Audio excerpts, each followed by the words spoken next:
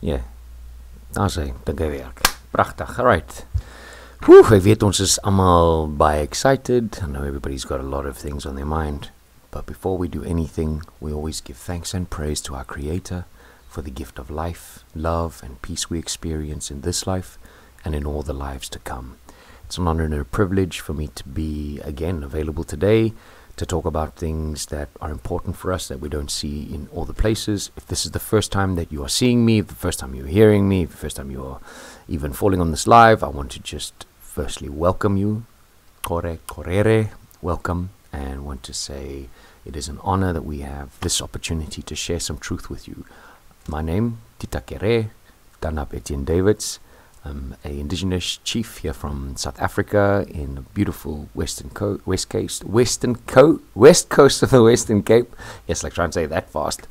And my duty and my purpose is to impact the world positively through connection, creation, and conversation, so that we can increase kindness and decrease suffering.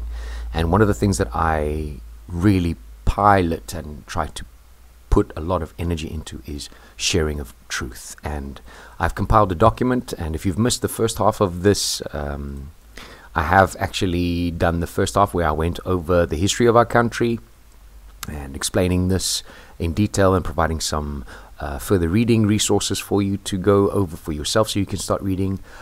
We will be discussing the Republic of South Africa, which I did go through yesterday, but I will restart there, and we'll be breaking down what the background of law is, lawful and legal. I know you probably heard that before. This is legal, and that's lawful, and that's unlawful, and this is illegal, so that we can at least just get a grasp of that.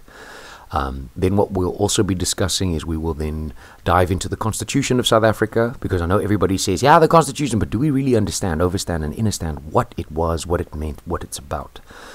I will then also be giving some references to some more reading, and then we will discuss the Bill of Rights, if we can get through the Bill of Rights before we actually get to the law. If we don't get to the portion where we actually talk about the law and what is natural law, then we will actually just try again in another subsequent video. I know that there are those that are waiting to have another episode of the White Spirit Boy Trust and the Infinite Bank Statements and the Infinite Banking System and the World Bank Syndicate.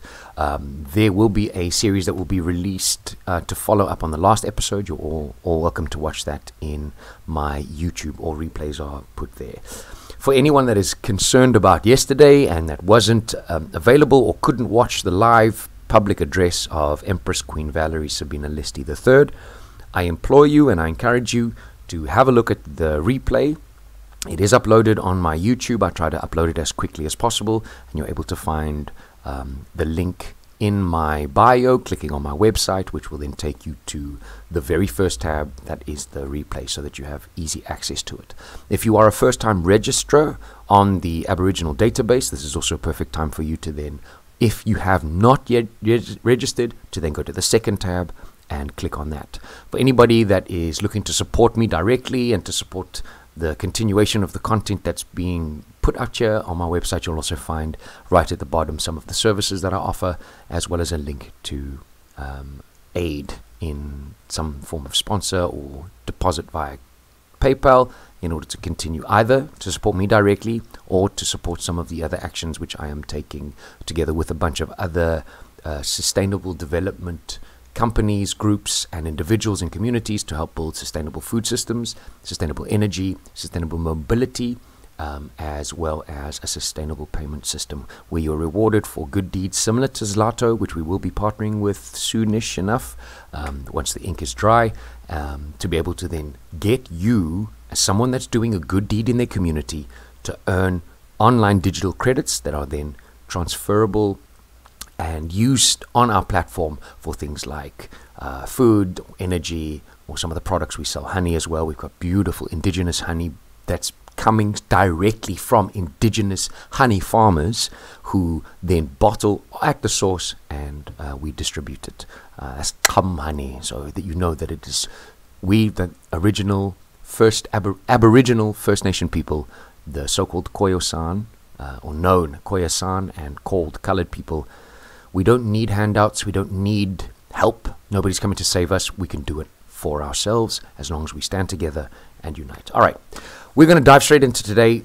This document is not available. It's my own, let's say, compilation of facts, resources, and references that I've put together in order to try and get what we're all arguing about. Everybody keeps saying, yeah, this and this, and a lot of people have opinions, and a lot of people have a lot of things to say and are quite vocal. But when you have a debate or a discussion with them, then it comes from a place of, no, but this is how I feel, and what I'm trying to do is eliminate that. I don't want you to get baited into an argument. I don't want you to have some of the horrible comments and some of the horrible messages that people send because of their own ignorance, and because of the fact, outside of ignorance, because of the fact that they aren't able to separate themselves from their feelings and emotions, because we are not our feelings, we are not our emotions. They are a tool within our arsenal of things that we can use to navigate this wonderful place and this incredible experience we call life. But more importantly, we are so convinced and so indoctrinated by the lie that we cannot see the truth for what it is. And that's the purpose of this live. And if you are joining, I'd like to just ask that you please let me know your name and where you're from. Thank you to those that are already sharing. Brian, welcome. Keenan, thank you so much for the follow as well. You're more than welcome to join my digital tribe. Didi, thank you for coming on board and for being here. Nombuso, Radebe, welcome. It's so wonderful to have you. Mumbai Kubuka, Mumbai. When the Dutch arrived here, did they find people who speak Afrikaans? Very good question. And if you want to, this part that I have available on the screen at the moment is what I had already gone through yesterday. There's a detailed discussion on that on my YouTube as well, but we'll just quickly run through read through what the history is of Southern Africa. The very first modern humans are believed to have inhabited South Africa more than 100,000 years ago. In 1999, UNESCO designated the region the cradle of humankind, a World Heritage Site, and that just literally means that the same syndicate and the same illegitimately powered elite group, few, the United Nations, the World Bank, the World Health Organization, the World Economic Forum, the International Monetary Fund, the Catholic Church, the United Nations, all these people that everybody keeps referencing and saying, oh, but that's the truth, and what are you talking about? You're just a crazy Rasta man, and you're just talking a whole lot of rubbish out of your ass, man. Stop giving us this Google information that you found or whichever. And those are the same people that will rebut your, sorry, but are you sure that's what's happening? It's like, man, just go Google it. You'll find all the proof there. This is that same people, and what I've used is I've collated and collected all that information to try to formulate it all together so we can then look at it and say, okay, what is it that they say? Now, UNESCO designated the region the cradle of humankind, which means that all human species, all modern-day humans come from here. South Africa's first known inhabitants have been referred to as the Khoisan, or the Kuku, and the San people. And this is starting around 1000 BCE, before Christ. These groups were then joined later by people who migrated from the West and Central Africa during what was known as the Bantu expansion. Now, this is just so that we can get out of the way the argument that colored people, because again, that's not a nationality, that's not a people, a nation, that is a racial classification provided by a totalitarian government during apartheid, that they decided to pull everybody together specifically to eliminate and erase the history and the culture and the origins of the Khoi and the Kuku and the San people, the original first inhabitants of the Southern Africas. Excuse me. So, just to answer your question, when it came to the European exploration, this only happened in the 13th century, when the Portuguese arrived, and if you know about the Battle of Salt River, you'll know that the Portuguese lost. Yeah, you know that the only reason why anybody was trying to do anything was around commerce. It has to do with trade. If you know anything about the papal bulls, what the Catholic Church was doing is like they gave everybody basically carte blanche. They go say, go rape, pillage, kill, steal, claim to be your own in the name of Almighty God, or not actually in the name of Almighty God, in the name of Jesus Christ, so that we can convert people to Christianity. And that's what all that the Crusades. And please don't misinterpret this as a Christian bashing. I don't subscribe to religion. I don't disrespect people that do subscribe to religion, but there are two things that you can get from our Creator, from God. There are two ways. You can either have religion or you can have relationship with Him. And one of them is within and one of them is without. I'm sure you already have realized that religion is without God, and when you have relation, it is within, because that is with God, and God is within us all. So when we look at these various accounts, I recommend that you do go and have a further read on the early history before 1652. There's an entire piece. If you just type in a search on any of your search engines, I would definitely recommend that you try the archive.org, which is a great source. and then also start reading about the age of discovery and what colonization is, to help give you some context as to what was it that these people found, this terra nullius, these non-human, subhuman creatures that they determined, the original people. When they found the inhabitants here, they were speaking various languages. When the Europeans came here, because of the fact that southern part of Africa was already a very key point in terms of trade, the indigenous peoples, both Nguni and Bantu, at that time had already learned how to speak variety of international language, from any of the Asian or Asiatic languages to Portuguese, French, and the others. But the indigenous inhabitants spoke Nama, Dramada, Kwekagwap, Kum. There are very specific languages which have now been died out and that are no longer part of our culture or of our history, and especially not a part of the South African Republic. So the Republic of South Africa, this is the part where we all are asking questions, because a lot of people, and whether it's me that's saying, you know this from your own research, or you've heard it from some of the other social individuals that you, or creators that you have on social that you know and follow, have been telling us that the Republic of South Africa is registered on the Securities Exchange, the U.S. Securities Exchange, as a corporation.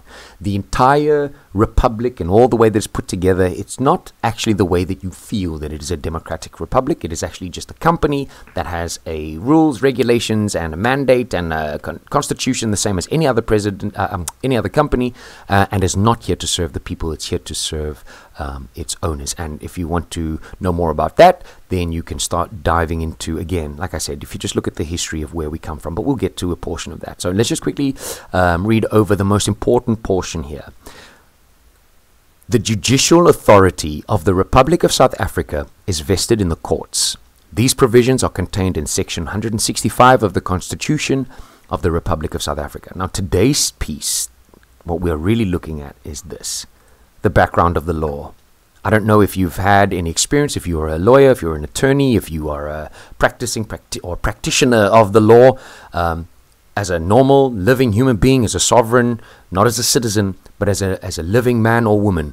We only have interactions with the courts or with the court system or the illegal lawful system, not lawful, legal system, when it comes push to shove, where either it's you are standing as the accused or the respondent, or if you are the plaintiff with somebody else that you're facing. Other than that, we don't get taught it at school, we don't get taught it at high school, we don't get taught it at our homes. You can't switch on the TV and watch a kiddies show or see an important piece that's going to break down what the law is, what legalese is, what some of these things that are literally your life hanging in the balance when you appear in some of these admiralty courts. And we just want to go through what the background of the law is.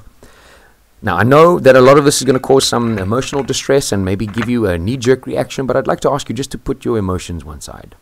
For one moment, just for this period, this one small slither of time that we have together, to put your feelings and emotions aside and to listen comprehensively and to engage from a point of respect, where we keep the comments respectful, and more importantly, where we are open to actually walk away from here better equipped, more knowledgeable, or at least have some confirmation on the things that we've already known.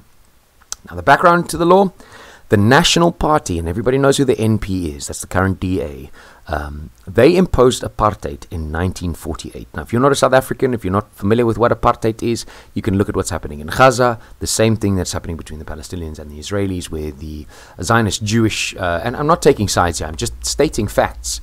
The Zionist Jewish cabal is instituting a limitation on all in racial segregation, specifically now the Islamic or Muslim community. And this happened in South Africa towards melanated people, or people that were non-European, or like they used to say, white and black. This institutionalized, in 1948, institutionalizing previous racial segregation. So we have to really understand and understand that before they imposed this, made this law, made it illegal for me as a person of color to be at a beach or to ride a certain bus or to enter a building or to have certain services, there was already racial segregation. This is also something that you can read up from the previous portion of the history of South Africa, and like I said, that's a replay in my YouTube.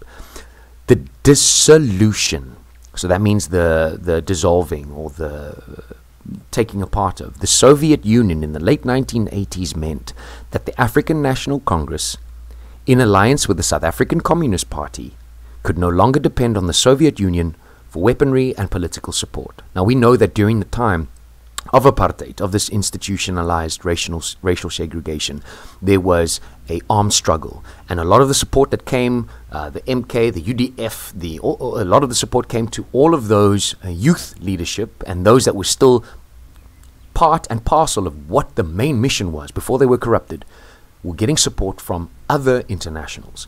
And during the 1980s, that support from the then Soviet Union, now Russia, was put to an end. It also meant that the apartheid government could no longer link apartheid and its purported legitimacy to the protection of Christian values and civilization in the face of the rooi gevaar, or the red danger, the threat of communism.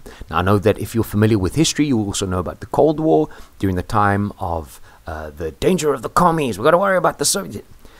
I really implore you to take a look at this information and understand that it all has to do with commerce. This has got nothing to do with your liberty, doesn't have anything to do with your inalienable rights. It has nothing to do with your freedom of expression or your beauty in your ethnicity, in your ethnic diversity, in your nationality, not even your nationality, where you come from. Your kom vandaan is what we say in Afrikaans.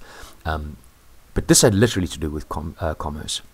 And during this time, like I said, if you're familiar with the papal bulls, when the Pope at that time of the Catholic Church put out, this is what they deemed the age of discovery, where they were like, no, Christopher Columbus has found America, he's discovered it, and this is now not India, because he was looking for India, went all the freaking wrong way. Those instructions that were given by these, other than the British being pirates at the time, the Catholic Church was given instructions, absolute carte blanche, to all of these criminals and underseerovers to go and destroy, pillage, and steal on different portions and different parts of the world in order to convert everybody to Christianity. And when all these other things fell apart, the legitimacy, and that means that this is what gave it substance. This is what gave it the reason for ons moet apartheid het, want onthou die communisme, die rooi gevaar, hulle is die ouens wat hierdie donker sleutels aanspreek. That all of a sudden fell away when the Soviet Union was like, no longer able to support them. Both sides, remember, this is not just a one-sided argument or issue. Both sides were forced to negotiate to the negotiation table. Now, if you are being forced to come to terms, do you think that those terms are going to be beneficial to everybody, or only going to serve those that are at that table? With the result, in June 1991, all apartheid laws were finally rescinded. Now, I was born in the 80s, if you lived through this already, despite some piece of paper saying that you no longer can do this, you know that in the hearts of men and women and in the minds of men and women, you are not going to rescind something that has been indoctrinated, systematically placed to be the truth, and taking into consideration the erasure of the history, culture, and truth behind the indigenous peoples, regardless of who they were, Khoisan, Nguni, Bantustans, or whichever. The fact that that was taken out of the pages of history and replaced with the new truth, those, despite being rescinded in 1999, they were still living in the hearts of men and women. And I can even attest to that, where people were still treating you with disrespect post 1999, 2000s even still, just because of the color of your skin, based on this bullschlager right of admission reserve. But in any case, all apartheid laws were finally rescinded openly. So that was just to try to relieve some of the pressure. If you know about the Oppenheimers and the De Beers and the rest of these Ruperts and all the rest of these elites that control everybody, and I say they control because they only are they've got their dirty hands and dipped in blood of others and stained by the sweat and tears of others in order to just enrich themselves and their family. But they were only rescinding these in order to remove sanctions and to allow for international treaties and trade, because they were struggling under that. They couldn't continue on with their way as much as they wanted to. We cannot. And this is a message to all people that are fighting for liberation or standing up against injustice, that our fight is not for one group, people, or nation. It is for all. Liberty for all. But they rescinded this, and this was to open up the country's first multiracial democratic elections 3 years later. 1994, if you can remember that, was an incredible time. As the culmination of mounting local and international opposition to apartheid in the 1980s, including the armed struggle, the widespread civil unrest, there was toys, and you remember Sharpeville massacres and the amount in Sophiatown where the youth were standing in uprising, and now it's also the same time. Don't be fooled by the fact that there's all these old title holders and people that are licking their wounds post-apartheid that don't really care about what you really want. It's the youth that made it. They've forgotten where they come from. They've forgotten the power that is vested in each individual, and now is the time for you, the youth, you, the person that is deciding on the future, that all these, or that needs to decide and take action on the future that everybody else is busy arranging and making rules and all sorts of things without your involvement. It's now that same time that they were struggling with this widespread civil unrest and, like I mentioned, the economic and cultural sanctions by the international community. This pressure from the anti-apartheid government movement, or anti-apartheid movement around the world, the state president, Mr. F.W. de Klerk, who also made an apology. I don't know if you saw that lovely little piece of theater as well, where I do feel like, in a sense, there was some sincerity in some of the things that he said, because you cannot, no matter how nice your words are, erase the memories, the things you know, the things that you signed off, the things you witnessed. And I could see that pain in his eyes just before he died. He was like, "Oh, I'm sorry," and all this.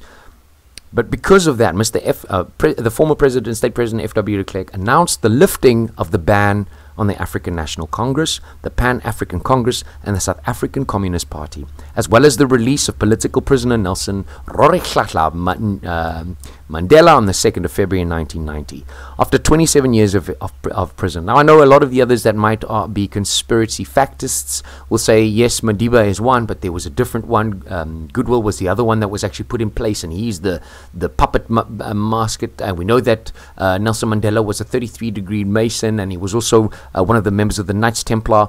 All I am doing here is presenting what is told to all of us and to all of those that are going to look for it from official sources or whatever, what the narrative is, to get your opinion and your feelings out of the way, so that we can then move from a point of this is what is officially accepted and this is officially what is being said, so that we can deconstruct it and say, is this truly for the people, by the people, and with the people in mind?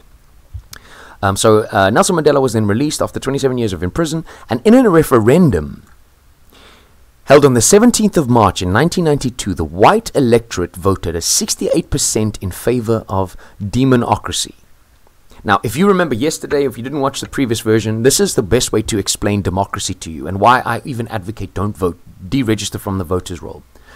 You can consider society as three players, right? There's two wolves and a sheep. In a democratic society, you can then say, we're going to vote what's for supper. Now, if there's two wolves and a sheep, what do you think is going to be for supper? When we are living under inalienable rights, natural law, universal laws, you're providing a weapon, a means of defense for the sheep, so that when the vote comes to say, what are we having for supper? We are not having loin chops tonight. We are eating grass. Now, this is why 68%. How is it that after all those years of oppression, after all the laws, all the brutality that took place, and this was not just about, oh, but there was colored people and there was black people and there's human beings, women and men that live where the blood flows through them, were persecuted and destroyed and marginalized, and everybody benefited from it. And then all of a sudden, when the pressure was too much, it was like, now listen, let's rather vote and say, yeah, let's have 68%.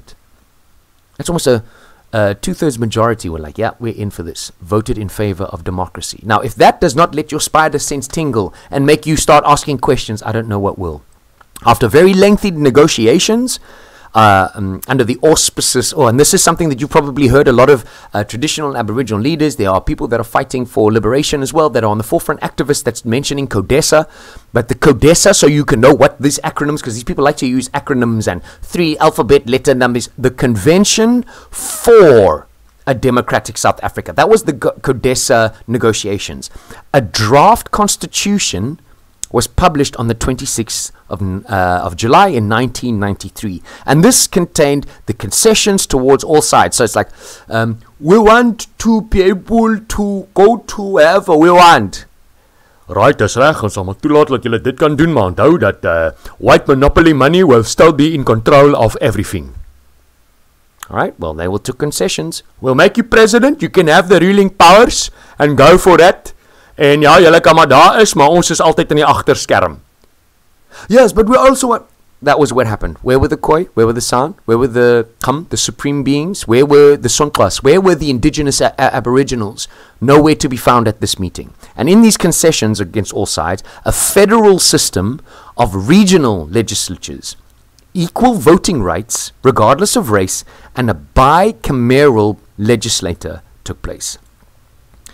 So from the 26th to the 29th of April in 1994, the South African population voted in the first universal suffrage general election. Now, universal suffrage is just like the age of consent, in which they gave you, if you're 18 years or older, then now you are able to actually speak. You are let's say, they don't really mean it, but it's now you are aware, conscious of what you are doing. And suffrage also, please to understand this didn't just affect your age, it was also something that was put into law to stop women from being able to work, when women were still being persecuted under the patriarchy, which still today we are finding that everything is still run by the patriarchy, and that people are still finding women so threatening and cannot understand that you need to take a seat back. There is a time for all, and just because someone else is more capable, more willing, more suited, does not mean that that takes anything away from you. We're working together. But then we know that the African National Congress won. I remember those celebrations. I was in Standard 2 at that time. I was very fortunate to have been enrolled at a school, Irene Primary School, a formerly white middle C school. There was only, we were a handful of students that were of color in that entire school. I remember my persecution. I remember, because what was the intention of all the people that were coming out of apartheid, living now in a free democratic society? Ek wil die beste hê vir my kind. As ons weerhou was van hierdie, moet ons dan vir hulle soontoe kan stuur as ons kan. And not knowing that even though you are now putting all this pressure on these young people to go in, they were navigating an ocean of indoctrinated people that still saw them as less than nothing. The Democratic Party and the Pan-African Congress, among others, formed a parliamentary opposition in the country's first non-racial parliament. Nelson Mandela was elected as president on the 9th of May in 1994 and formed a government of national unity. Now, I want you to also just pause here for a moment. If you are not familiar with the difference between Latin legalese and English, or just the way we normally speak it and what we get taught in our grammar schools and all the rest of this, legalese and Latin legalese is completely different. Things have different meanings. If you say person, you would think, oh, that's like me. No, that's not. It's a monster. A monster which is less than human, does not really even exist. It's not a living man or being. If we talk about things like unity and democracy and all these things, if you reference the Black Laws Dictionary, you'll be able to find the true meaning behind all these people setting up these parliaments and legislations and referendums. You will actually read what they're saying instead of thinking what you're reading is true. So this government of national unity, consisting of the ANC, the National Party, and Inkatha Freedom Party, I don't know if you remember them. On May 10th, 1994, Mandela was inaugurated. I remember that was phenomenal. We had airplanes and everything as the South Africa's new president in Pretoria with Thabo Mbeki. And a lot of people hated on him because they were like, yeah, Thabo Mbeki is more of a, when he was president, he was more of a minister of foreign affairs. But Thabo Mbeki also had a very pivotal role to play. And look who also was there. Together with Thabo Mbeki as a vice president was Mr. F.W. de Klerk as his vice. So it's interesting to find that in the name of democracy, in like, let's not do this again, because remember I don't know if you remember the stories of die Nag van die Lang Mes, where most white people were terrified of the fact that, well, al die donker sleutels gaan ons net hoor, hulle gaan ons kom vrek maak, because of the guilt that they felt from everything that has been perpetrated. And please don't take this as a racial attack on anyone. I don't find any logic behind blaming a born free or a descendant of these barbaric, animalistic elitists to be responsible. Yes, they have privilege. Yes, they've been benefiting from the others, but I cannot hold them responsible for actions of the others. What we can hold them responsible for is what they do with the knowledge of what their forefathers and foremothers and forebearers did, and the benefits and privileges that they do receive, what they are doing in order to correct what they have now learnt out of the truth. If you're still benefiting and still taking your ride and being like, oh, there's no such privilege, Etienne, we're living, you go work, go and buy your hair. You try and live a day in our shoes. You try and walk into a room where just because of the color of your skin, shape of your hair, the dress that you have, you're automatically concerned and judged by whatever it is that somebody has. And when I open my beck and I sound like a call center team leader, ewe skielik bewe am, yes, like my, jy praat dan baie mooi Afrikaans.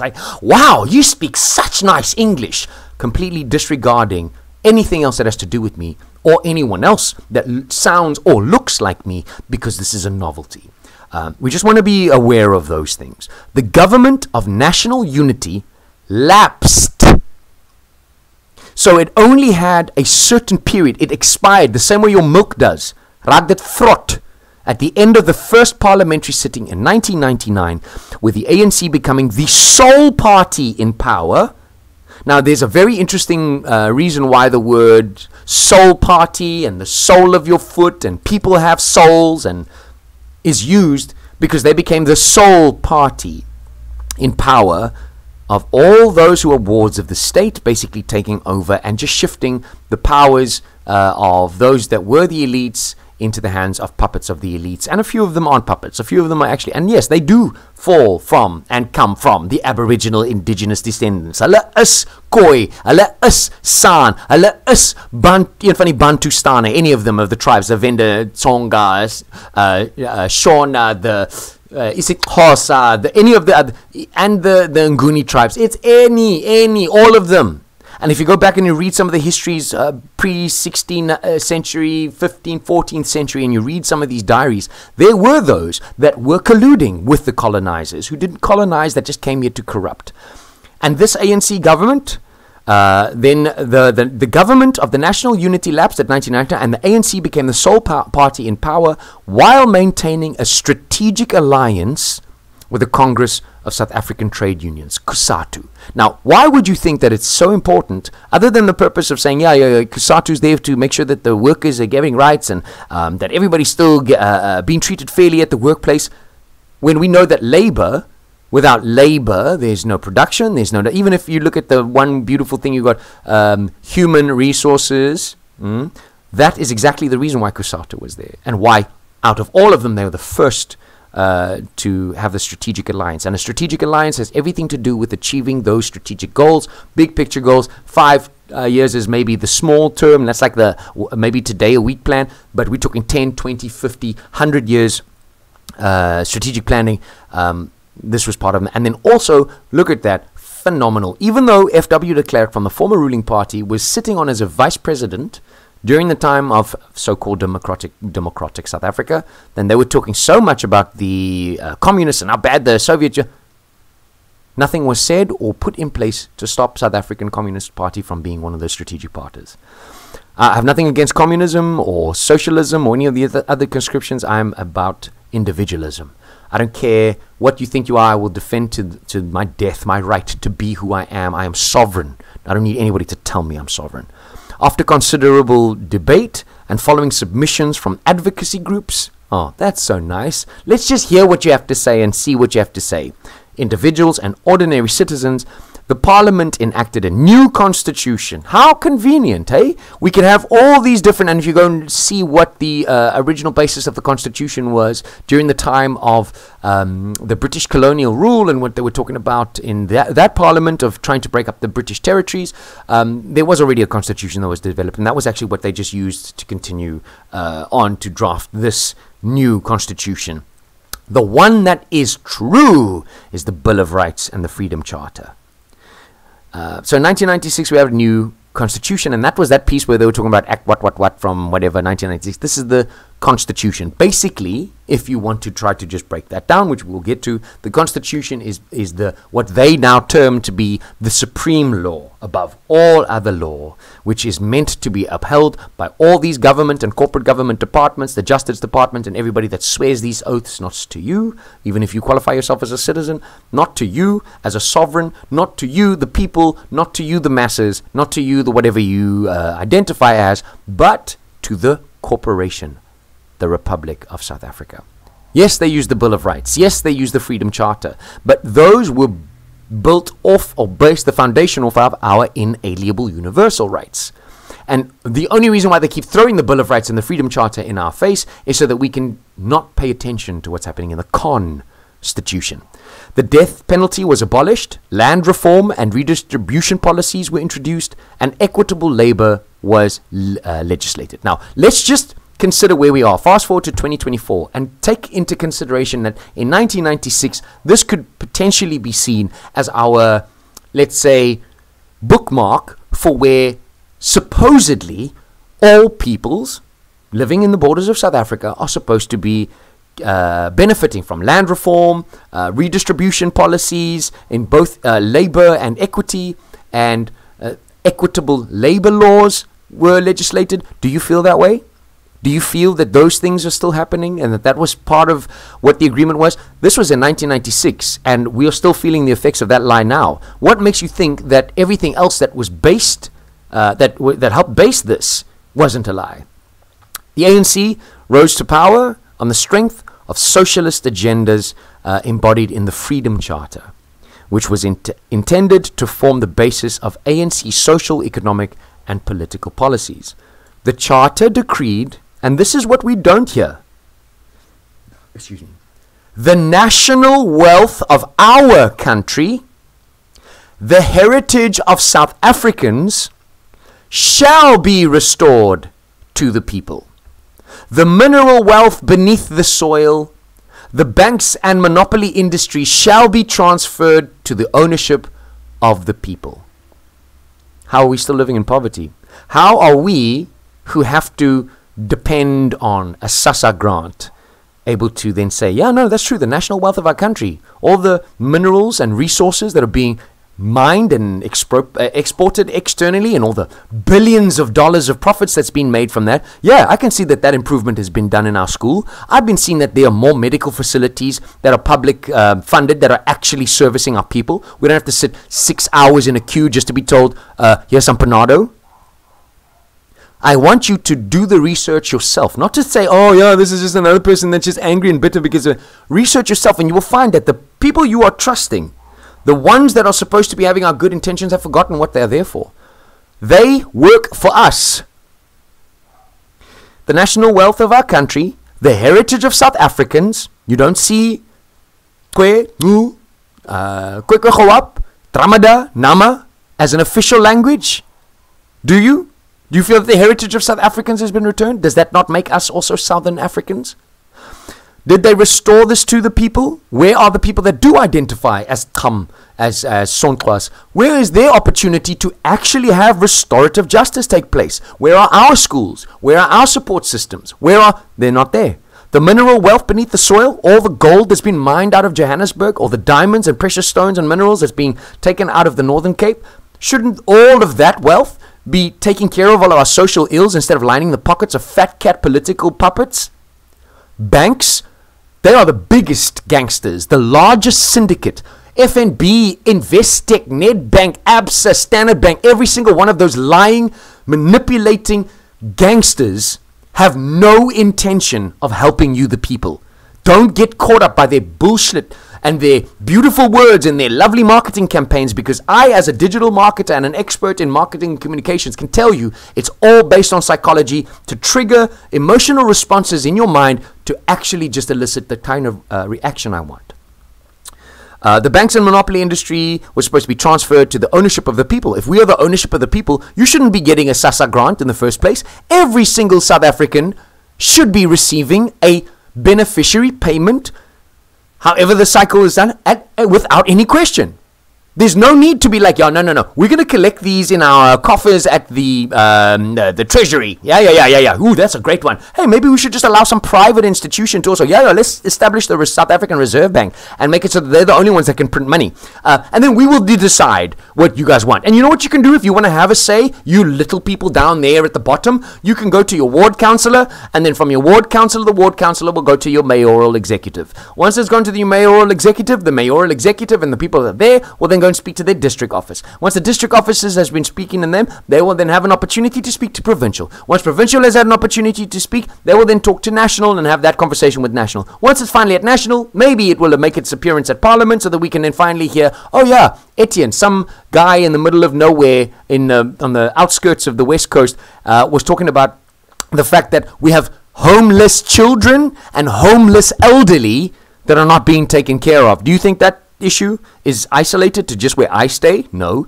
Do you think that the parliament and the government and all these other fake institutions actually care about what benefits the people? No, it doesn't. The transfer to the ownership of the people never happened. It never happened. The ANC icon, Mr. Nelson Mandela, asserted in a statement released on the 25th of January 1990, the nationalization of the mines, banks, and monopoly industry is the policy of the ANC, and a change or modification of our views in this regard is inconceivable. Ek sal het nooit kon gesien het nie, but what is the narrative that you're hearing in the media, in legacy media, who again is controlled by white monopoly money? Don't tell me it isn't. Who runs News 24? Oh, wait, isn't that the Naspers? Oh, Etienne, you can't say that. Yes, I can. Those Avia Beerboere and those Nationalist Party elite psycho white supremacists are still fitting the bill for dictating what you consume in the so-called free media.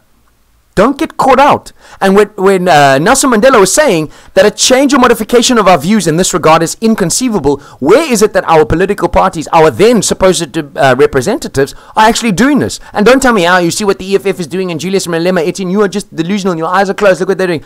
You can bluff as much as you want. I don't care how much you speak, how much action are you taking? If what you are saying is not there to empower and equip people in order for them to take action, you are not part of the solution, you are perpetuating the problem. Following the ANC's electoral victory in 1994, the eradication of mass poverty through nationalization was never implemented. The eradication of mass poverty through nationalization was never implemented. The ANC-led government, in a historic reversal of policy, woo, hi, julle kyk hier, kan sommer net sê, +2, +4, nee my bro, reverse. The ANC-led government, in a historic reversal of policy, adopted neoliberalism instead. A wealth tax on the super-rich to fund development projects was set aside, while domestic and international corporations enriched by apartheid were excused from any financial reparations. Now, I know exactly what's going to happen in the comments, and anybody else is watching this, even if you're watching this in the YouTube replay, you can be like, yo, can you see? This is about you guys wanting money. Stop being lazy and looking for a shortcut. Even within our own Aboriginal leadership, and you know who you are. You are also just pointing fingers at your own leaders and other leaders within the same camp saying, nee, daar is 'n klomp mense wat ons mense verlei because all they want is money. Hey, kalmeer yourself. Understand, understand, and overstand this has everything to do with commerce and contract. If the nationalization of mines, banks, and monopoly industries is the policy of the ANC, and a change or modification of our view in this regard is inconceivable, why is it that a wealth tax on the super rich to fund these development programs, so that we can have incubators, so we can have proper schooling and education, so we can have proper development of business ideas and industry set aside, while domestic and international corporations enriched, so they benefited, they gained benefit during apartheid, post-apartheid, after apartheid's apartheid, and all these others were excused. It's like, okay, listen, I know you guys have made hundreds of billions and you've really benefited. And also, oh, by the way, we've promised that we're going to have the Department of Justice and all the judiciaries and all this stuff. They have to swear an oath to us so we can actually decide and who the actual most highest ranking judge, they have to actually answer to him. We can still decide what happens there. You guys will never see a day in court. You'll never have to worry about that. And any international treaties or rules, any of that, we'll work with those same corrupt governments and those same corrupt institutions and banks in order to ensure that even though you were enriched, you're not going to be taxed on that, you're not going to have to go in and have to pay for those things as reparations, but that you can continue to steal, rob, pillage, and destroy people's lives. And we will just keep dancing this puppet dance and distract our people with bollocks entertainment and have them infight. Because once they're fighting each other, they'll never see who the true enemy is. Large corporations were allowed. Now, if you know anything about allowed, no? I've got children, and if you've been a child, you know. Oh, of course you've been a child if you're an adult. When you're a child, you know you are not allowed to have any sweeties. What was that? That's not a option for you. That is a bevel. That is a bevel. That is an instruction, a direct instruction. You have no option. Large corporations were allowed to shift their main listings abroad. Protect yourself, just in case somebody actually learns the truth and comes up and rises up and rides this admiralty law of the sea, and actually gets to a point where they can be like, hey, this is rubbish, this is true, let's actually action stuff. Shift your stuff internationally, man. Let's go to the Americas. That's where the power will lie. And let's go to England, the Bank of England, and all those other. Who's going to want to fight that? What common South African is going to be able to attempt an appeal at something if they won't even get a response from their own municipality? What do you think that they will get from an international court? No, move all your stuff overseas and all your listings, but then you can trade them on our Johannesburg Stock Exchange. So that you can continue to make money. According to the Solomon Johannes Tablanche, a South African academic economist, the government's concessions to big business represented treacherous decisions that will have and are haunt South Africans for generations to come. That's why we are now saying, yeah, but it's vote DA, man. Look, the DA is going to be like, no, vote ANC. It's like, nah, my brothers, I want NCC vote, and I want DA. They're all part of the same. They say same WhatsApp group, same group of colluders, same names on that list of directors of the owners of the company called the Republic of South Africa that's listed on the Securities Exchange in the US. Now, just make sure we're still here. Now we're going to talk about the Constitution, because this is the one everybody throws in your face. No, it's my Constitution, all right. Hey, don't. No. The Constitution of South Africa, and this is what I was telling you, you can see it in your, I don't have my copy now, I drive around with it in my car. The Constitution of South Africa is the supreme law of the Republic of South Africa. Supreme law. So it doesn't matter, Sharia law, Judeo-Hebrew law, they disregard, even though those other laws and other vehicles are available, they are seen as subservient or subordinate to the Constitution. I wonder why. It proves the legal foundation for the existence of the Republic. That's the only reason. Just like you're like, when you go to any place, it's like, oh, listen, we will provide funding, and we've got so much CSI that we want to help with these developments, social responsibility, capital. Hulle praat stront met jou. What's the first question they ask? Are you a registered entity? As jy geregistreerd, jy lisensie te. Why? Because they know that as long as you are put into that system, as long as you subscribe to those laws and commit to that, you will become a ward of the state. You're a tool, nothing more than someone that is toe. Kan nie, denkie, kan nie, ek moet dit maar vir jou doen. Shame, the state's got to sort you out. The legal foundation of that is to ensure the existence of the Republic. Why would you want to ensure the existence of the Republic? Well, how can a piece of paper, I look out my window, that's South Africa, that's Africa, baby. That sky, that is Earth.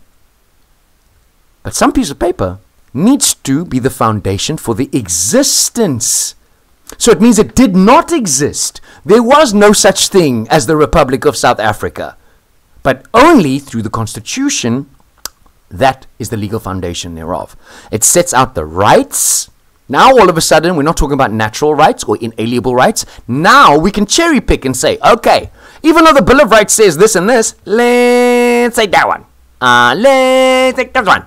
No. Okay, wait. FW, okay, that one's funny. Let's set out the rights and the duties of its citizens. It doesn't say it's men and women. It says it's citizens, because you become a ward of the state. And it defines the structure of the government. Those hoops that we have to jump through, the clump run around, if you've ever tried to do anything. And I always keep mentioning a municipality because that's the closest piece of government that we have to deal with. you have your municipality, and they're like, send you a rates thing, and they're like, listen, your water and electricity is da-da-da-da. You're like, but bro, I'm an indigent. I shouldn't be paying for this. Should be free services for me because I'm an indigent. I'm on the indigent register. There shouldn't be any of this. Why is this like this? No. Okay. Please go to this one and this one. Nou gaan jy daar toe.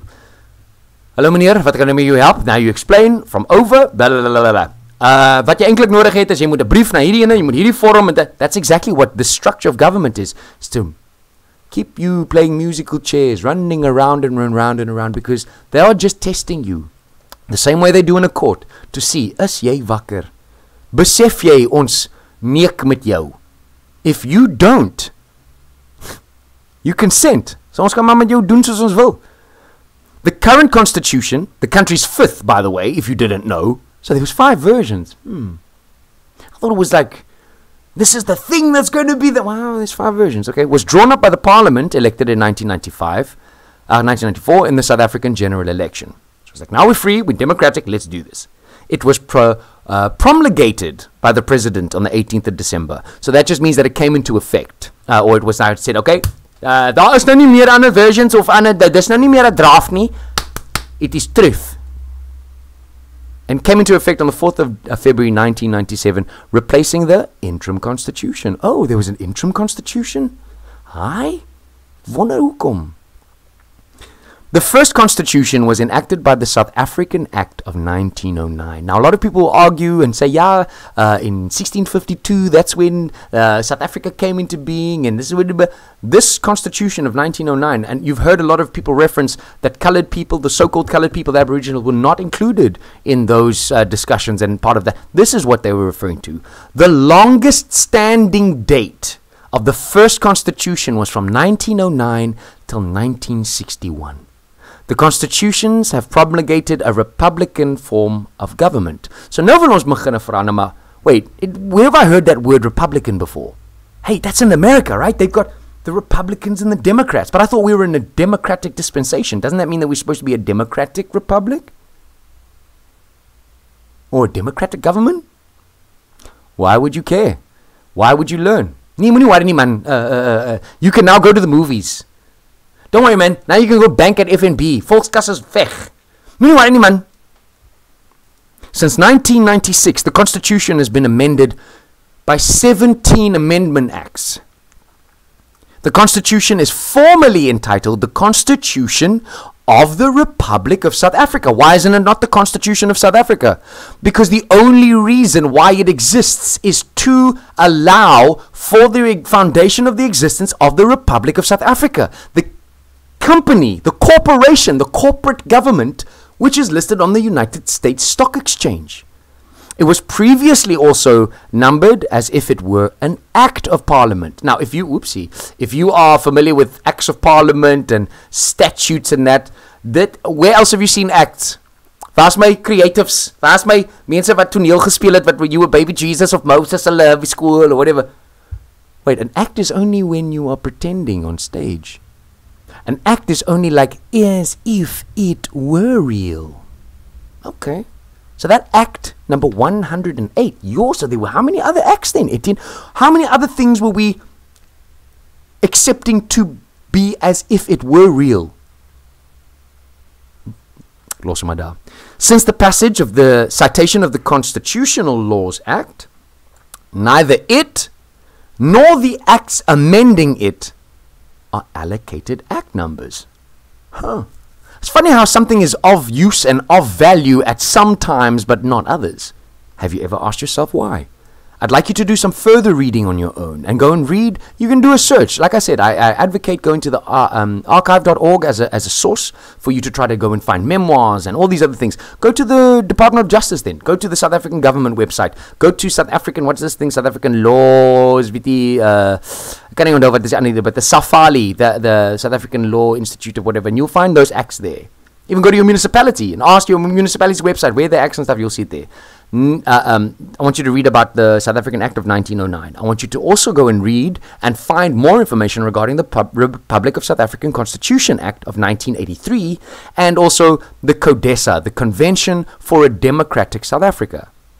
And then you can also do, for interest's sake, the Constitution interim constitution of 99. Now, before I go on, let me just quickly go to the chats. We'll start just so I can see if you're still with me. If you are still with me, please let me know who, your name and where you're watching from. Let's just quickly have a look and see who else's comments are here before we carry on.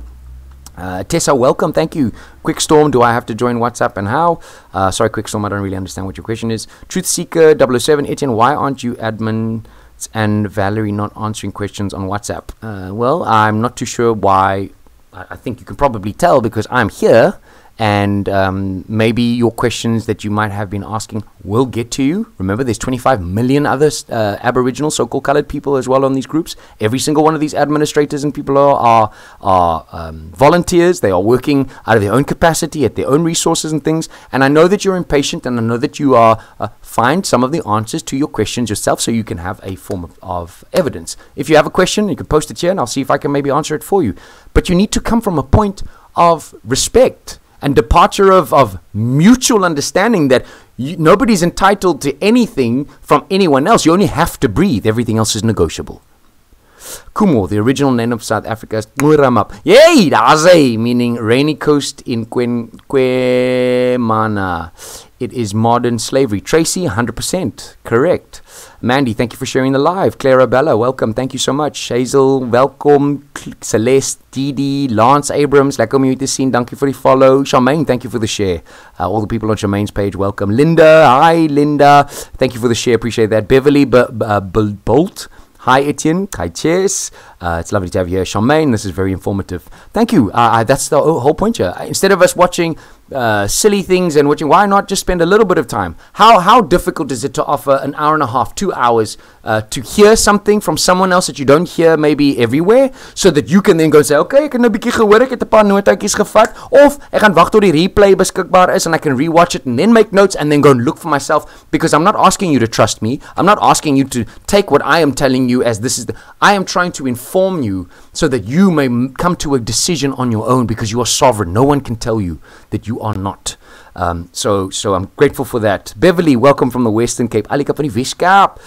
So yeah, I'm going to see if I think he probably left. And just, what was that guy's name here? That was Toktiker. Yeah, ek dink hy het seker gegaan. I want you to also, I want to encourage you that's sticking around, for you that's still part of the movement, or that's trying to learn about your own identity and trying to educate and upskill yourself in terms of the things that we don't get taught regularly every day in the places we're supposed to be taught, but is enforced on us on a regular basis. These people, these individuals, these men and women that are out here trying to bait you into an argument, throwing stones and using horrible means to just be ugly and nasty to you, are only trying to elicit an emotional response. I don't want you to fall into the trap. I don't want you to be reactive. I want you to be responsive.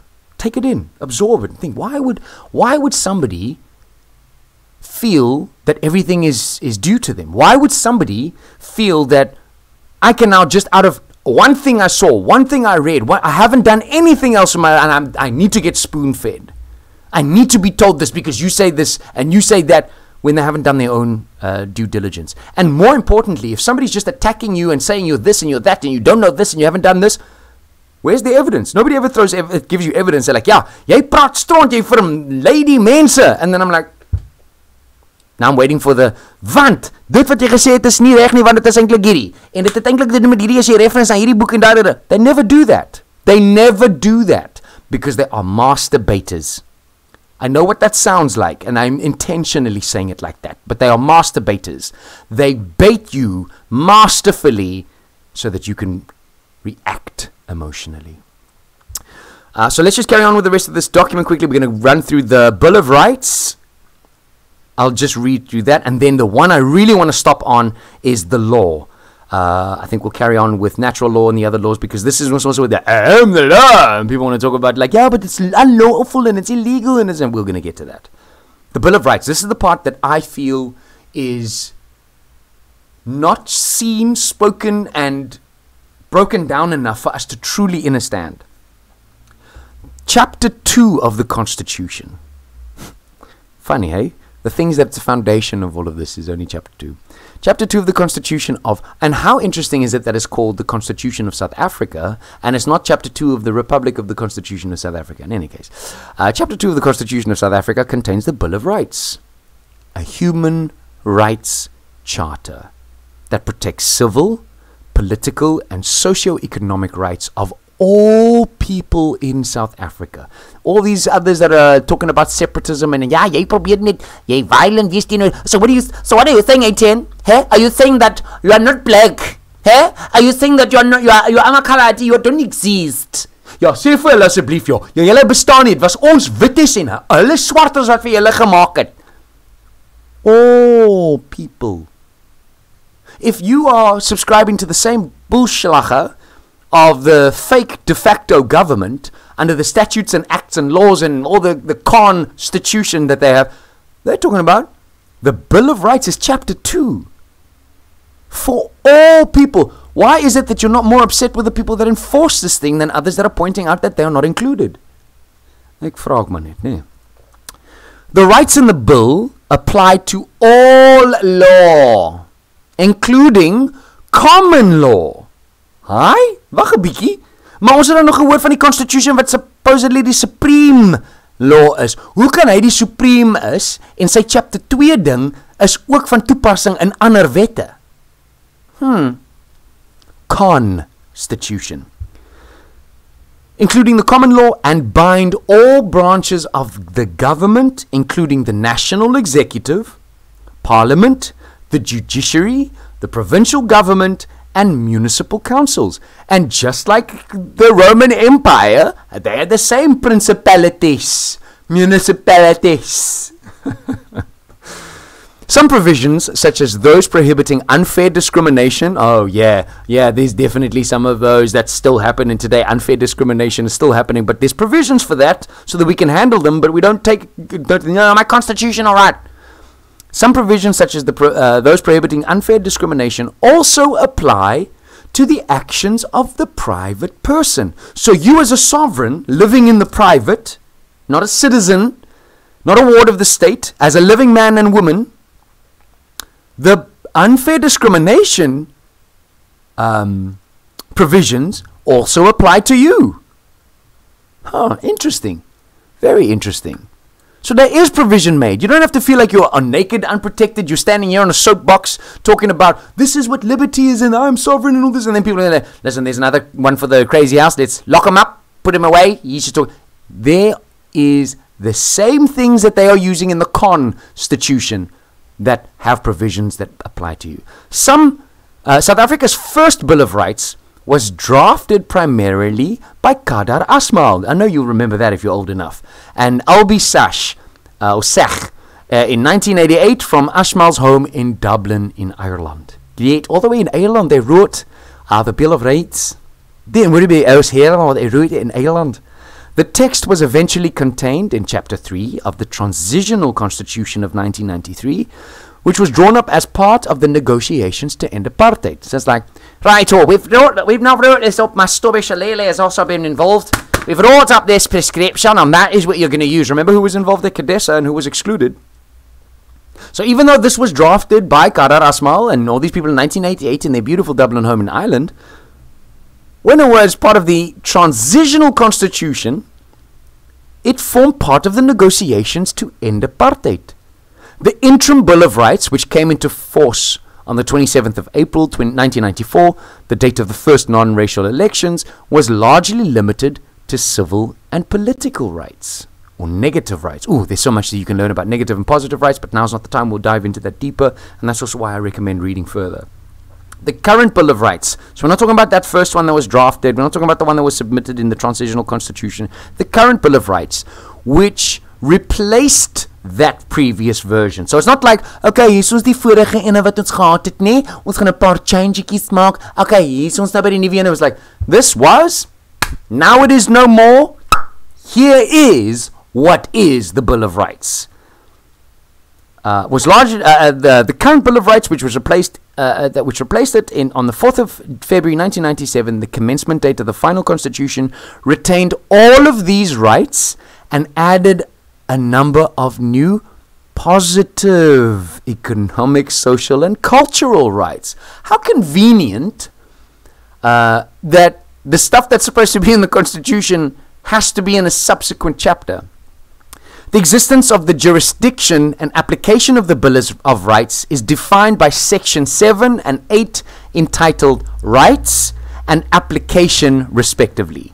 Section 7 provides that the rights apply to all people in our country. All people in our country. No one is excluded. There's no separatism here. There's no favoritism. It's for all the people in our country. Although certain rights are limited to citizens. I wonder why that is. So what's the difference between a citizen and a people then?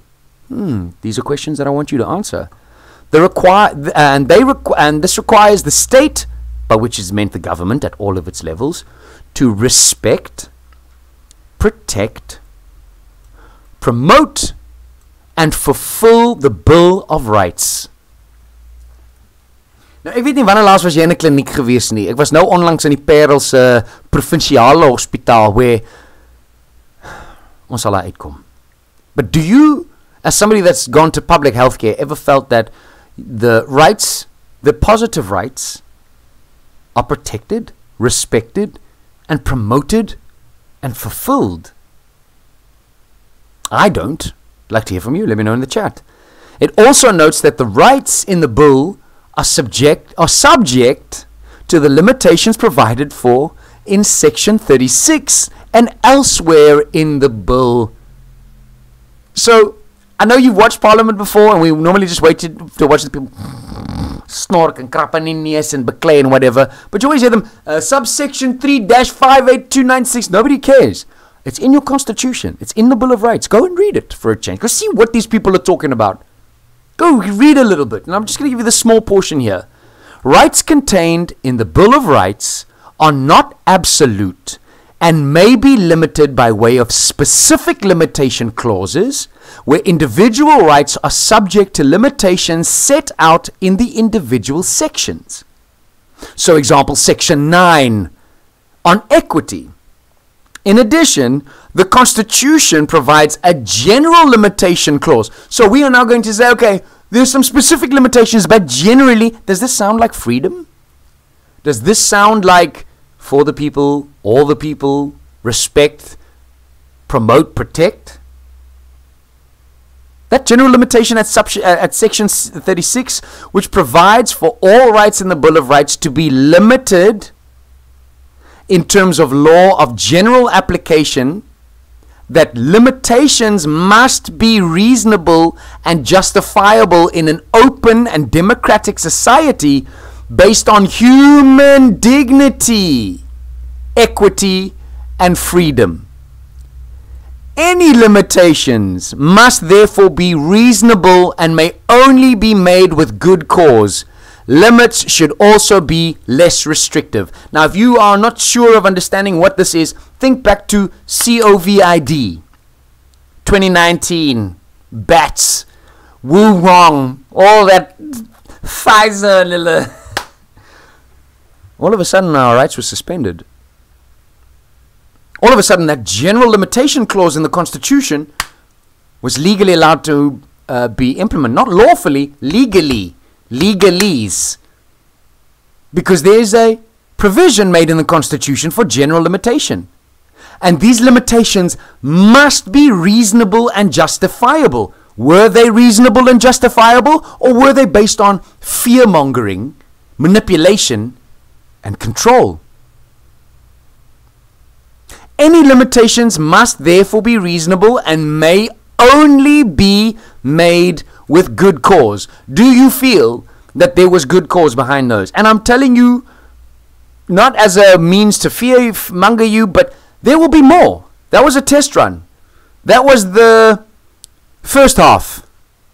Hulle gaan nou second half. Okay, COVID, Kom ons praat gou iets anders. And you'll see there'll probably be a thing somewhere that will end up saying, nuwe geval is ontdek van weer eens van hierdie dinges. And they will say, can you see what the World Health Organization was saying? Can you see when Bill Gates, the main funder of the World Health Organization, was talking about diseases and treating diseases through immunization, and even though Africa is the guinea pig where they come and test all this stuff before they do it anywhere else, where they give it to us likes for free actually, but give it to us through loans provided by the International Monetary Fund and by the World Bank, so they can test their medicine and their genetic mutation and their sterilization things on us, because they don't actually want us here. They just want enough of us here to do all the labor and all the smart ones to be eradicated. And by smart ones, I mean the ones that are prepared to take action and not just hear and listen and do and say something and do an actual thing.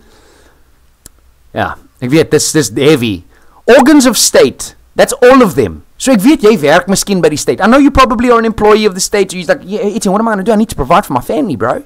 I got it, bro. I can't find a job anywhere else. I can't do this. I've already considered crime. You know how many people I've spoken to that are unemployed? That number that they give us, 50 whatever %, it's much higher. That are saying, Etienne, these are respectable people in our community. You'll be like, regtig? Sal daai man nie o Allah? Sal daai vrou nooit never go pewe? Etienne, I am considering crime as an option because I cannot find alternative means of feeding my family. Not from lack of finding, not from lack of trying, but because it is near impossible to find something that is going to provide a living standard without it being me offering up so much that I get nothing in return, that actually what I've become is another debt slave. All organs of state, all of them, even if you work at that department, such as the judiciary, the legislature, or the executive, Swartland Municipaliteit se executive council, Swartland Municipaliteit se executive mayoral council, may invariably limit rights in carrying out their functions. For example, by limiting the freedom of prisoners. Yeah, it's nice to use the example of, no, but you see, that one committed a crime, and because he committed a crime, we need to limit their freedom. But you know that these statutes and these other acts that they write into law, into legal, is what then also makes you a criminal. Like the current Bella Act, that Bella says there, that if you as a parent denies the access to a vaccination for your child because you have your own purposes and your own private capacity and reasons for why you don't want to vaccinate your child, you're committing a criminal offense, and they will then limit your freedom of by imprisonment, by means of imprisonment. No, it's not. You're not. You are a ward of the state, a chalet.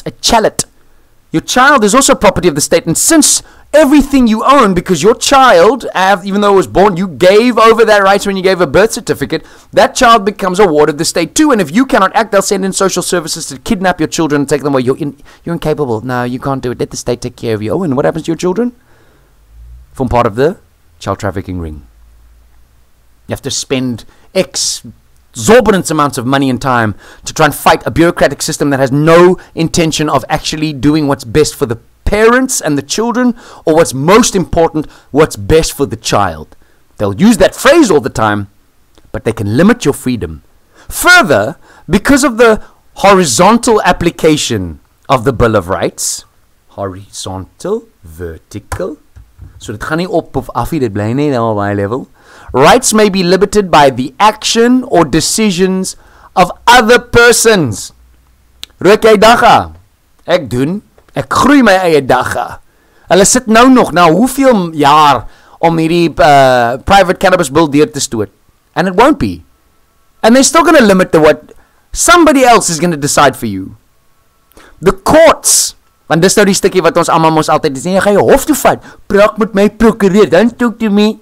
The courts are empowered to test the validity of the limitations in terms of Section 36. And Section 36 provides certain factors that must be taken into account by the court when determining a limitation is reasonable and justifiable. One, the nature of the right, the importance of the limitation, the nature and extent of the limitation, the relation between the limitation and its purpose, and the less restrictive means to to achieve that purpose. These factors are not absolute, and other factors that the court may deem necessary may also be taken into account.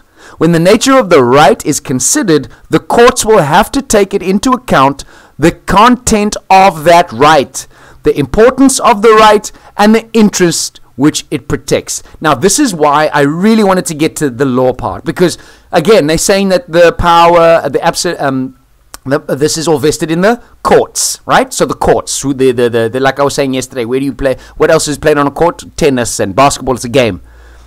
Let's talk about the law. The law is a set of rules that are created and enforced by social or governmental institutions to regulate behavior. I thought that laws were there to protect us. I thought laws were there in order to help. Is there to regulate your behavior, with its precise definition a matter of long-standing debate. So what that literally means is the reason why they say no, jy moet 'n prokureur kry, my advocaat, because they don't even know. They decide off whatever it is, what they are saying and how they're saying what that actual definition is. Moving away from the maxims of law, which is like gravity. You can't, no matter how you feel about it, no matter what your opinion is or whatever it is, you know that that is true. Gravity is there. You can see it, test it yourself. But these guys are out here. There's no precise definition as a matter of long-standing debate. Long-standing debate meaning that for so long, as much as others have joined this conversation, they still haven't found a definition. It's been variously described as a science and the art of justice. State-enforced laws can be made by a group of legislatures or by a single legislator, resulting in statutes by the executive through decrees and regulations, or established by judges through precedent, usually in common law jurisdiction. Now, precedent is different from case law. And we'll dive into that again in another session, but I really want you to take what this portion of this presentation is about, and that's just to get a clearer understanding of what the law is. Private individuals may create legally binding contracts, including arbitration agreements that adopt alternative ways of resolving disputes to stand court litigation. So jy hoef nie to say, well, because they are still deciding on what the definition is, you and me as an individual, a private individual, can say, okay, here's a legally binding contract. I don't have to have some procureur or somebody else go and give me our draw it up ourselves, because we have unlimited liability. We can draw this up and say, okay, in the event of arbitration of any of this agreement, like arbitration is just like if there's like a dispute or we want to discuss this or whatever, this is how we can resolve it, and it will stand in the court of law. So if you can make up that contract, and please don't take this in the negative sense, but if you can make it up, whatever it is, and it can stand in the court of law, then that piece of paper that you've decided between, that was in the minds of men and women, is then the only thing that the court is going to consider to be worth legally binding. So as ek nou sê, as jy nou hier moet 'n dop moet aanvaar as betaling en jy teken en jy verstaan ook na wat jy gesê. When you say nee, maar iemand het vir my gesê my basic human rights, my bill of rights, the freedom charter is protecting, like nee, jy het hierdie kontrak geteken en al is dit dat ons almal weet daarvan, even though we are familiar with the fact that the dopstelsel, and it's still being implemented, don't be fooled, is there to try to manipulate you. You signed a contract, sir, and according to the contract, that's the terms, we rule in favor of the same vuilgat that actually slat you over the kop, and there's nothing you can do about it. The creation of laws themselves may be influenced by a constitution. Now, why does it say that? That the creation of laws themselves may be influenced by a constitution. Does it mean that there could be any? Or does it have to be the Republic of South Africa's constitution? No. A constitution. Written or tacit, and the rights encoded therein. The laws shape political, economic, history, and society in various ways and always serves as a mediator of relationships between people. The scope of law can be divided into two domains. Public law, which concerns the government and society, that's me and you and everybody else that lives in this. That includes the constitutional law, the administrative law, and the criminal law. While private law, you as a sovereign, me as a sovereign, living man or woman, deals with legislative or legal disputes between parties in an area such as contracts. Maar hou gou vas, Etienne. If you're telling me that contracts, like even my employment contract, even the contract that I signed for my cell phone, even the contract that I signed for the bank, that is under private law, not government public law. How come we don't, why is it that you have to then, oh, now it makes sense why I need a private attorney. Now it makes sense why I need to get a private notary. Now it makes sense why I need to go to, because they can write it however the hell they want and base it off of whatever benefit they can get in the public court, because that's where the criminal law and the constitution, because you know, it's my constitutional right, this contract is unconstitutional. Hey, gaan na die government do, and what does the government do? It's like, no. This is public concerns, and we subscribe to these, and that's private issues. So it should be it's a dispute between two parties. Contracts, property, torts, delicts, and commercial law, that's all private stuff. The distinction is stronger in civil law. It's a third one. In civil law countries, particularly those with a separate system of administrative courts.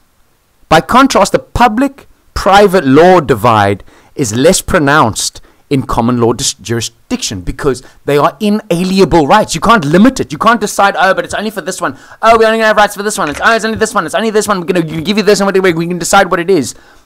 All people. Law provides a source. Let me say that again. Law provides a source of scholarly inquiry into legal history, philosophy, economic analysis, and sociology. Law also raises important and complex issues concerning equity, fairness, and justice. Everybody that tells you, no, it's the law, I'm doing my job, I'm a traffic cop, and ek sê vir jou moet aftrek, jy moet, Hi, corner. Before anything even happens, before that public official, because they are under public law. And what do you need to do if you're in a public space or acting as a public? You need public liability insurance. We ever heard that before? Oh, when we were shooting movies, when we were busy with adverts, when we were making films. Yeah, do you guys have public liability? Oh, you want to set up this thing and you want to do that. You want to set up a concert. There's an event. Do you have public liability in case some shit goes down?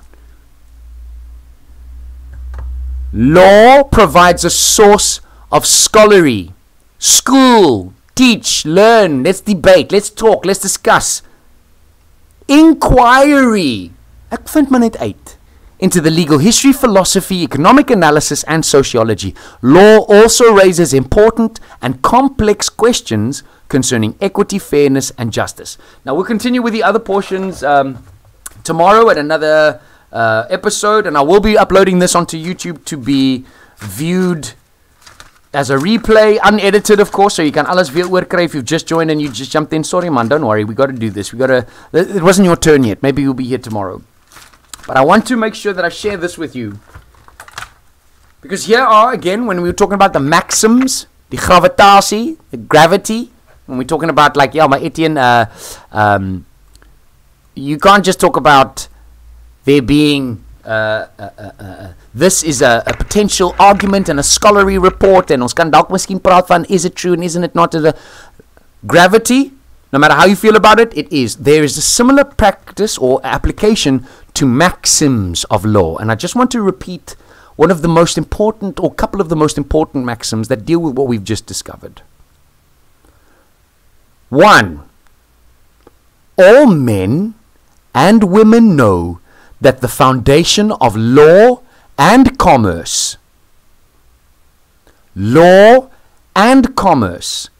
exists in the telling of the truth, the whole truth, and nothing but the truth. I know you want to add the "and so help me God" part, but that was all part of the movie stuff and whatever, so you can just be like, oh, it's maar net in die movies, it's a maxim. No matter how you feel about it, that is a fact. That is something that no matter how you feel, it still exists. You can test it and it will still be the same. Truth, as a valid statement of reality, is sovereign An unrebutted affidavit stands as truth in commerce, and an unrebutted affidavit stands as judgment in commerce. It is guaranteed that all men and women shall have a remedy by the due course of the law. I know I didn't get a remedy when I was convicted of drunk driving so many years ago when I was 0.014 and the legal limit is 0.015.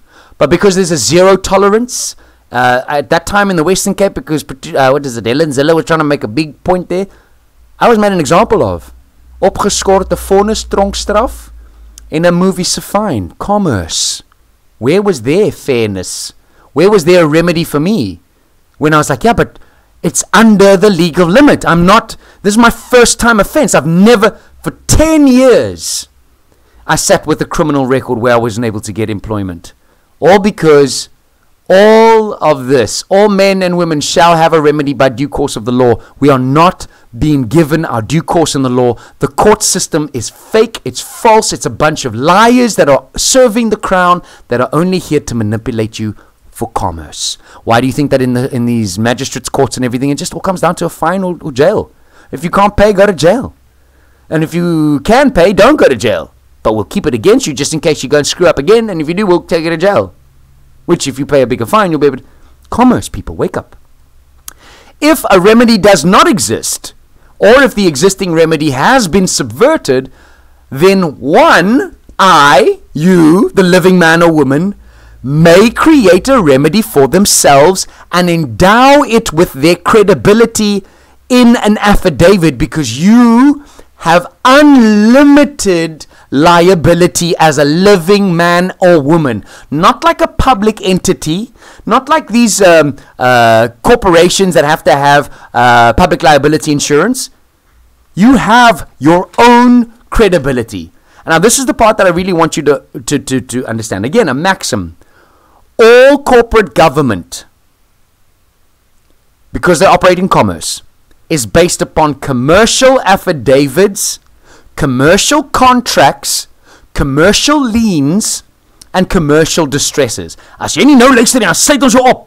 As jy nie nou uit hierdie kamer klim met my lisensie wys nie, dan sluit ek jou op. Ek is die law enforcement. Suck my butthole. All corporate government is based upon commercial liens, affidavits, contracts, and commercial distress. This means that government cannot exercise the power to expunge their commercial process. The legitimate political power of a corporate entity is absolutely dependent upon its possession of a commercial bond. That's that public liability insurance thing we were talking about, against public hazard. And this was established in 1920, if you just want to be sure. Like, since when? Since 1920, and it hasn't changed a single day since then, that they must have public liability insurance. Because no bond, and that's the same as a public liability insurance or a protection against hazard, commercial bond.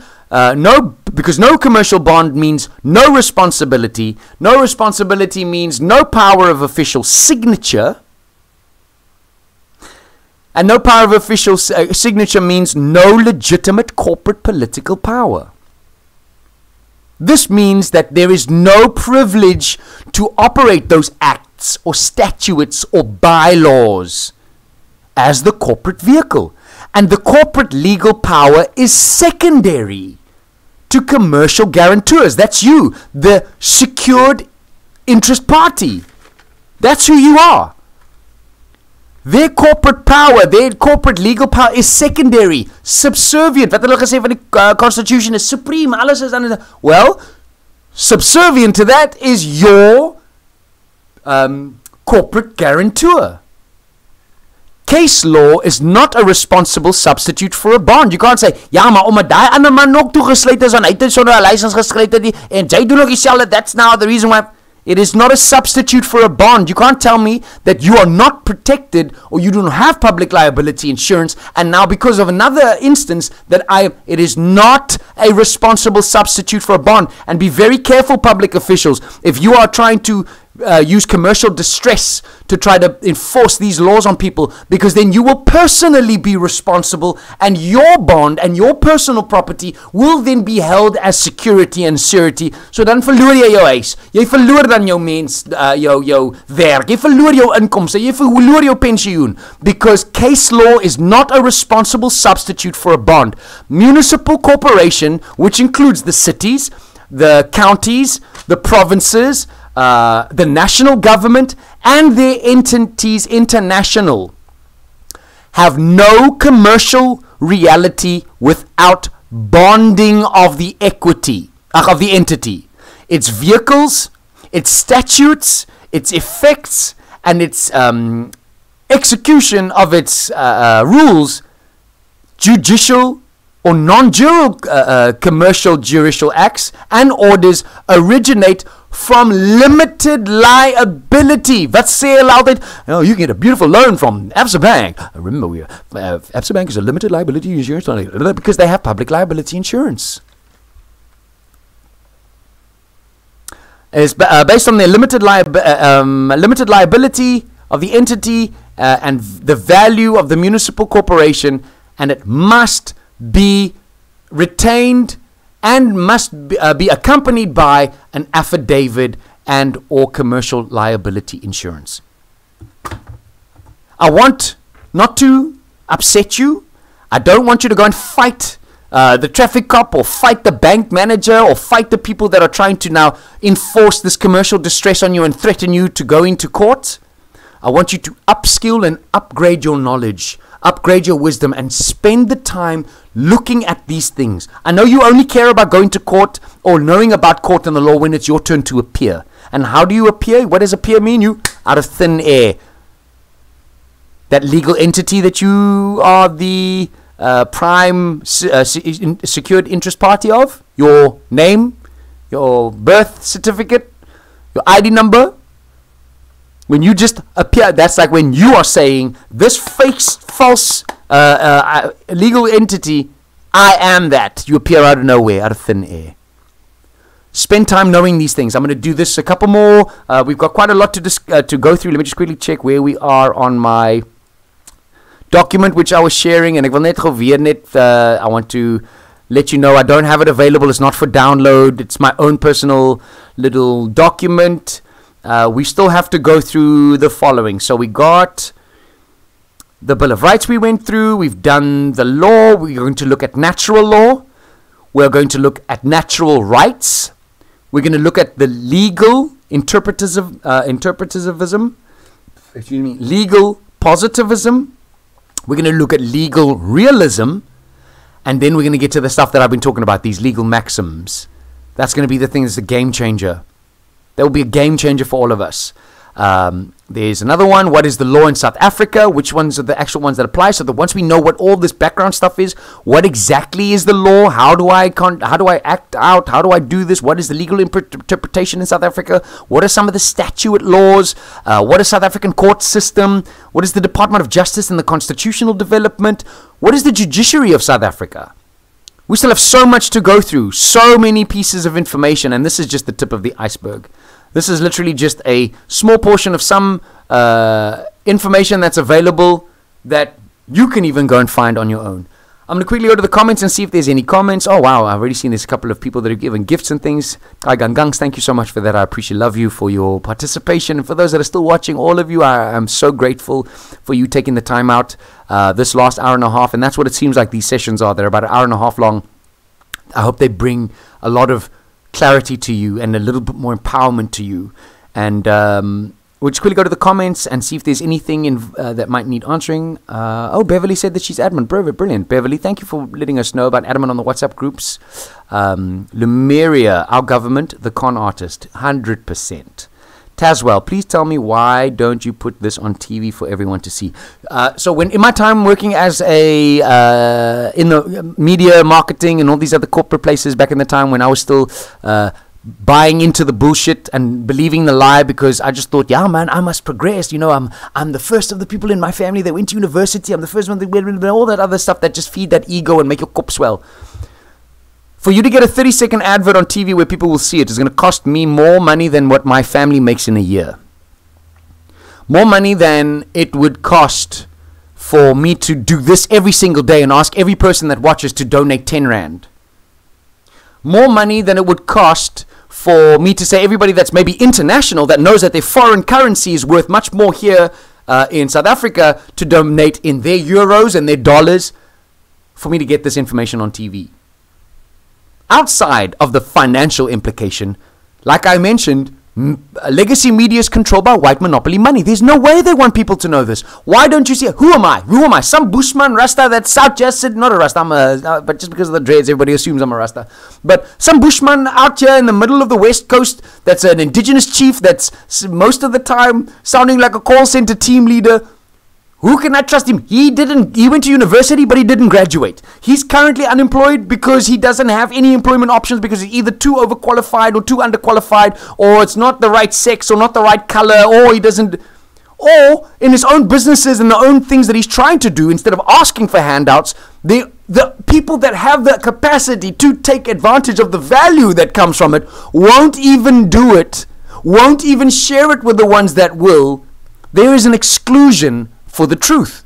You need to discover it. And I will give it away for free here. I will give it away and I will repeat it and I will do it in whatever means and I have capable of doing it for those that are willing. Because I know when you get something for free, you don't value it as much, but you value your time. That's why you will be like, ek gaan maar kyk tot die einde van die ding. Kom maar kyk maar tot die einde. Because you know that what you are giving me is worth way more than money. It's worth way more than an insider saying, kyk man Etienne, ek het 'n connection daar by KFM. Kom gaan jy daar nie? Jy het 'n great voice. You should be a voiceover artist. I'm sick of hearing that. Thank you for the compliment, but I'm tired of you telling me, wow, you should be good doing this. Why don't you do that? Shoulda, coulda, woulda. Action. Enable it. Enable it. Take the action. If you know someone, if you have somebody, make the effort, stand in, and make it happen. But until that time, all that I have is all that I need in order to get what I want. And what I want is I want to impact the world positively through connection, creation, and conversation so we can reduce suffering and increase kindness to all soul carriers. Ek hoop dit antwoord jou vraag, maar solank as iemand nie vir my daai geleentheid, and if you are an international, if you are somebody saying, look Etienne, I can actually sponsor and I can donate to you, then do it. You can go follow the link in my website and you can go and connect with me via email, jump on my news list, go to the direct donations through PayPal. You can send me a WhatsApp, or not a WhatsApp, you can send me an email. You can go to my inbox message and you can say, Awebra, send for me your cell phone number, I'll e-wallet you. Send me your, here is a ShopRite voucher, gaan haal het af. And this is not me begging for money. I could also sit there, but I won't. I know what I'm worth. And I know what you're worth. You're priceless. Unlimited liability. Sovereign. The original credit guarantor. The only reason why money, that paper money, those randellas, those dollars, those francs, those euros, those pounds, have any value is because of you and me. Period. Exclamation mark, full stop.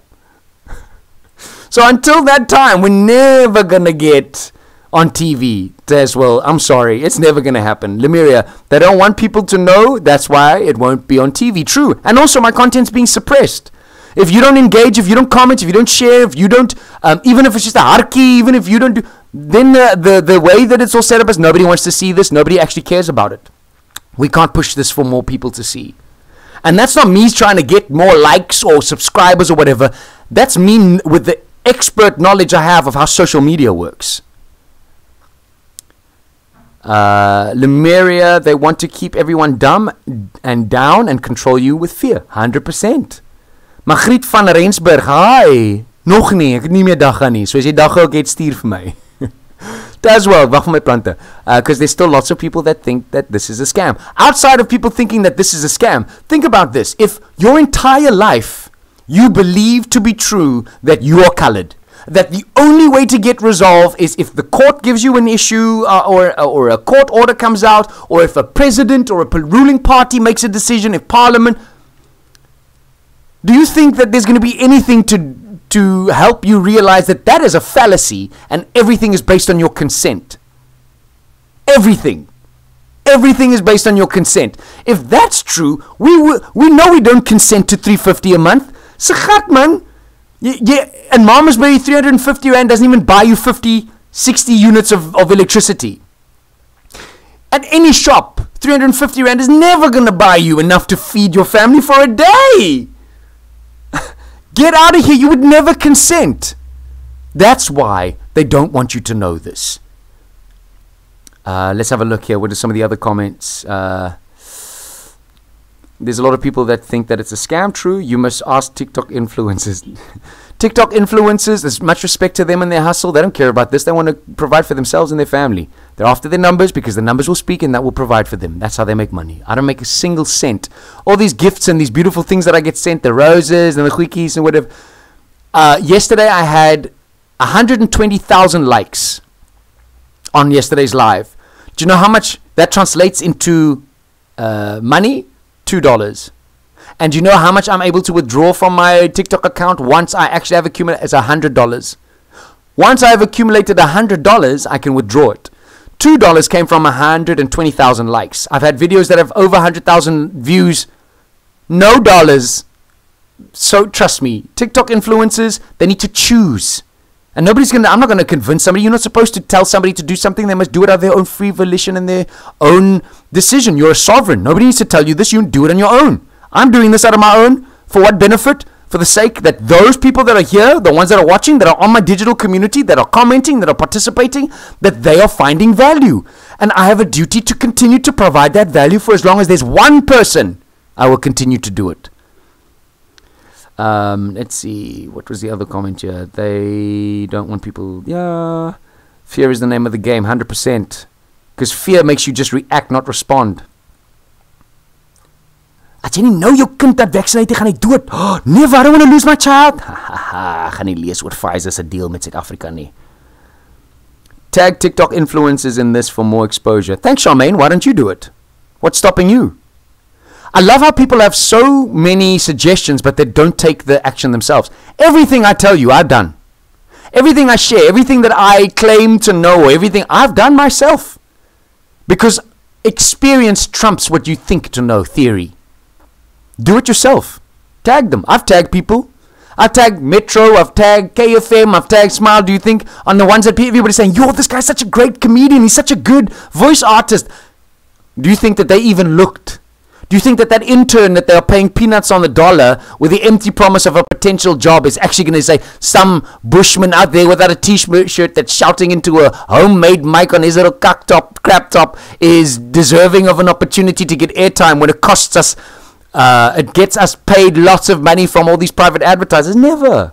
Do it yourself. Don't say something and then not be able to back it up with your own action. I'm an influencer myself. I say that because I know what I am. Solstice, we have been double-crossed and sold into the system. 100% we have been. The double cross of St. Peter's Square at the Vatican. Woo! That's going to be one of them. I think for the end of this week, I'm going to talk about the papal bulls and that stuff that the Catholic Church and the Pope put out for the Age of Discovery. We'll discuss that today at the end of the week. The number 20 in Roman numerals is written XX. United Kingdom, GB, double cross in their flag. Woo! Solstice, it looks like somebody is informed. You must be an enlightened one. The double cross of Freemasonry. You know, if you mention anything about Freemasonry, they always come as like, you don't know shit about Freemasonry. Jy seker maar net toe, want jy verstaan nie waaroor dit gaan nie. Hulle doen baie charity. Yeah, whatever. I know about the hidden hand. I know what they do. I know who the elite families are. I know who they are. I know who their houses are. But what does that help me if I don't do anything about it? The X on the British flag is the Scottish cross. Thanks, Gideon. X goes much deeper. Thanks, Solstice. That's true. And still, they will vote ANC. Who's they? I just want to have you ask this question for yourself, Gideon. Wat doen dit as jy nou kan uitvinger wys? As jy nou begin, ja, hierdie dom goed sal nog steeds in. What does that help? Forget race and color. Let's say dis in jou eie kamp, in jou eie huis en almal is nog steeds daai dom they and vote for the ANC. Wat dink jy gaan regtig 'n verandering bring? Jy wat 'n remedy bring, 'n manier om vir hulle te enlighten, om vir hulle dan beter te equip en enable om beter besluite te neem, om maar net om modder te gooi en om kak te praat. Los dit maar by jou. The flow of the dead cash. Woo, Solstice, niemand, jy moet seker maar op one of these, I hope you've invited me as, I hope we're friends, because it looks like we got to have you come on to one of the lives and we can talk a little bit. I think that's, there are some people that know things and I don't know everything. I've never claimed to, I've never stand to say I know everything. All I know is what I know from what I've searched for and I've tried to look at, and you can know it too. I want to give thanks and praise to our Creator who lives in us. There's nobody coming to save you from the clouds. There's no some special person. God is everything and everywhere and everyone. We give thanks and praise to our Creator for the gift of life, love, and peace that I experience. My seed, my queen, my friends and my family and my enemies, and all men, living men and women, friends, families, and enemies, in this life and in all the lives to come. Peace be with you. I'll see you in the next one. Thank you so much for everybody that joined in. Kai Gangangs. Kai Seare. I'll see you in the next one.